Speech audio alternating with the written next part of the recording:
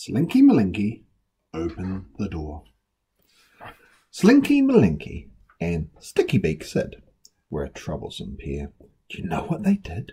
Alone in the house one mischievous day, they opened the door and started to play. They shredded a shirt, they fought with a shoe, a long woolen scarf and a petticoat too. Then Slinky Malinki jumped high off the floor. He swung on a handle and opened the door. They tangled the towels and hung on a rope. They paddled and powder and slid on the soap. Then Slinky Malinki jumped high off the floor. He swung on a handle and opened the door. They tipped out some pillow slips, tied up in pairs. They rolled up a carpet and bowled down the stairs. Then Slinky Malinki jumped high off the floor. He swung on a handle and opened the door. They tattered some letters. They battered some books.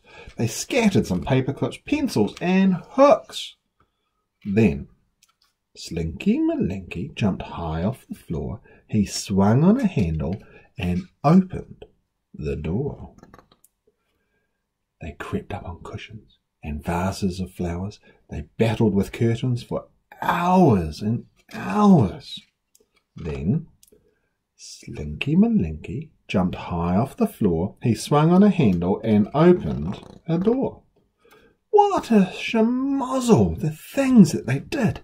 Slinky Malinki and Stickybeak Syd, they stirred up some spoons, a bowl full of fruit, and a sea of spaghetti and vegetable soup. They knocked over packets. They went for a ride. Then came a scratch and a rustle outside. So Slinky Malinki jumped high off the floor. He swung on the handle and opened the door.